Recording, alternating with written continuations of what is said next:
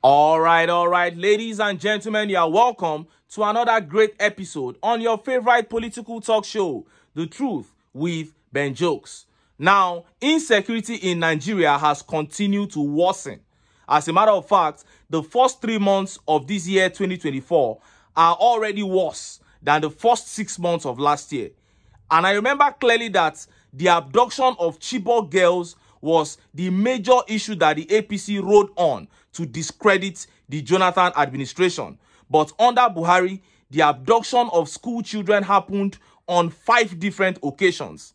Can you now see how the APC has taken this country from frying pan to fire?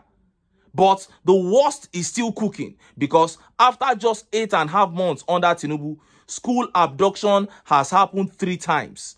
3 times in 8.5 months. The latest coming just 2 days ago in Kaduna State, where over 287 pupils were kidnapped from one school and their principal was killed.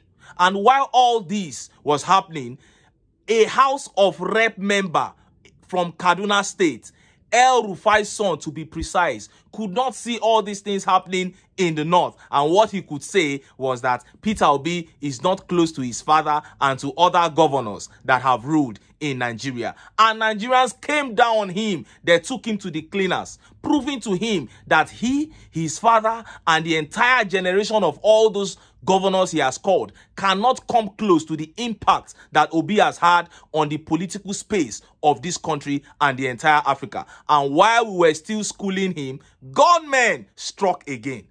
This time around, they went into a mosque in northern Nigeria and they unleashed mayhem on the people. And Nigerians said, okay, northerners, where is the effect of the Muslim ticket now? Before I show you how it happened and how Nigerians reacted, let me quickly show you this update.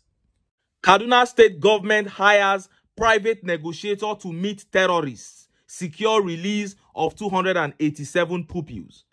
The Kaduna State government has reportedly engaged a private negotiator to interact with the terrorists that abducted 287 students and teachers from the government secondary school and LEA primary school Kuriga 1 in Kaduna State's Chikun local government area of the state.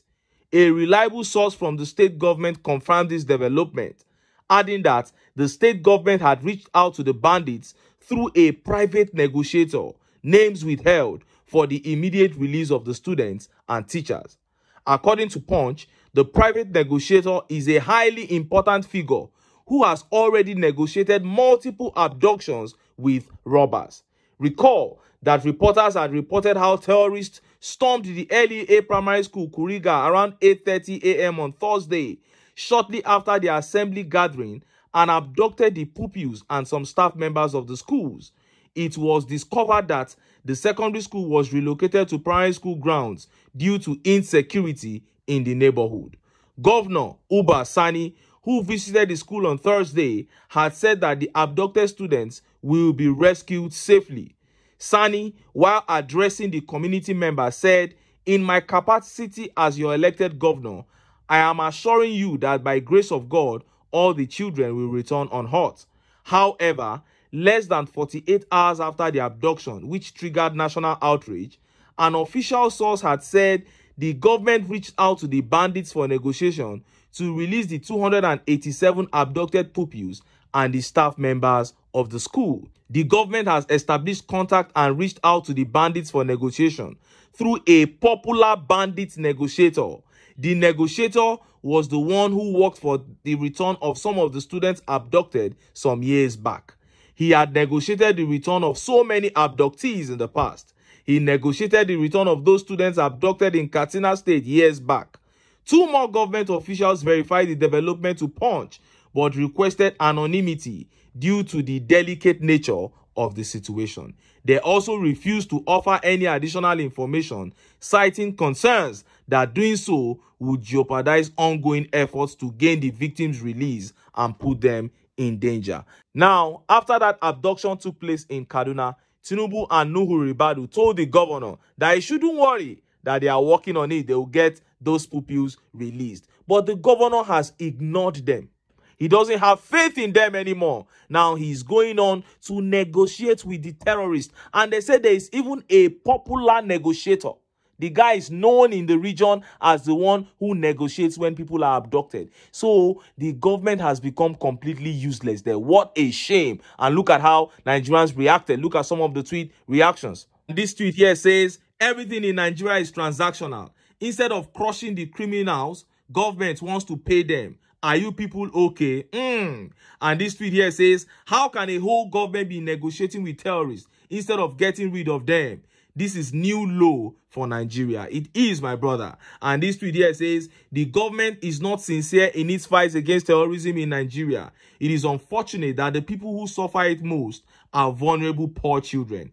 It is a very pathetic situation. And Olusegun here says, please tell us about those private negotiators who are so brave to confront terrorists that the government could not face. This country, everybody just they catch cruise. That is the APC for you. And this tweet here says, laugh out loud. Funny people. After that, una go list them as one of the achievements of government, rescuing people you kidnapped. Una go learn, flourishing business in the region. It is booming. It has become a business in the northern region. What a shame. Now, let us look at how those gunmen attacked the worshippers in that mosque on Friday, unleashing mayhem. Look at how the papers reported it. Insecurity worsens as terrorists invade Kaduna mosques, kill worshippers during Friday prayers. Gunmen believed to be terrorists on Friday invaded a mosque and killed 2 worshippers during Friday prayers at Angwa Makera, Kwasa community, Birnin Gwari local government area of Kaduna State. A resident of the community confirmed the attack, adding that the incident occurred around 2 p.m. on Friday. According to Daily Trust, Hudu Kwasa, a village leader, also corroborated the incident, saying the bandits opened fire on the worshippers. The 2 worshippers killed were among other Muslims attacked at the Jumat mosque in Angwa Makera when the bandits opened fire on them and abducted others today. The victims have been buried at Old Kuyelo Cemetery, he narrated. He claimed the people were in the second rakat of the Salat when they were attacked, forcing the survivors to flee for their life. He claimed that the same bandits abducted about 9 persons a few days ago in Angwa Kanawa, a hamlet in the Kwasa area. He requested assistance from the relevant authorities, claiming that the bandits were ravaging the communities uncontested. This happened barely 24 hours after bandits abducted over 287 students in the neighboring Chikun local government area of the state. The state government and the police command are yet to react to the mosque incident, as the police public relations officer, ASP Manser Hassan, couldn't be reached on the phone. He is also yet to reply to a text message sent to him seeking clarification. Now, all these are happening in Kaduna State, but El Rufai's son with his long neck only sees Peter Obi, because the man is a thorn in their flesh, and all he said is the truth. But because they are haters of truth, they find him as their biggest enemy. And look at how Nigerians reacted. Look at some of the tweet reactions. This tweet by Buki says, Bello El Rufai, this is your state, but Peter Obi is your headache. He's saying the same thing that I'm saying. And this tweet by Pantaza says, they are taking the battle to their own doorsteps, which is good. Very soon, it will get to the doors of those sponsoring them. This thing they are breeding will be the one to eat them up. It will eat the APC up. And this tweet by Mama says, Bello El Rufai, this is your state, and you have the guts with your long neck to talk to Peter Obi, who is greater than your entire generation. I'm telling you, the boy is so shameless. And this tweet here says, I thought Akpabio said security is now better under TINUBU. Let's keep lying to ourselves. This is what these terrorists do. The moment the APC guys come out and lie to the people and they say that security is improving, the bandits and gunmen will go on rampage. They will start doing some crazy things to show that they are the ones in control. And this tweet by Daniel Peter says, it was gathered that the terrorists stormed the mosque in Gaala Baba area of Sabonlai community and opened fire on the mosque, killing the imam and one other person instantly. That is another mosque. That is another mosque close to where this one happened. Hey! And this tweet by Easy says, nice one. Muslim ticket, Muslim crime. That is it. What is the effect of the Muslim ticket now? And this tweet by Christy says, what can possibly go wrong that hasn't gone wrong yet? That is a big question. Everything is falling apart. At what point will Nigerians say they need to just impeach these guys and just throw all these guys away? Because what is it they are contributing? The APC has been in charge of this country for 9 years. All that has been happening is Nigerians moving from one bad news to another daily. There's always something to cringe about, always something for people to worry and be depressed about throughout the 9 years of the APC. And this is how it will continue until Nigerians get them out of power. But until then, make I still enter town.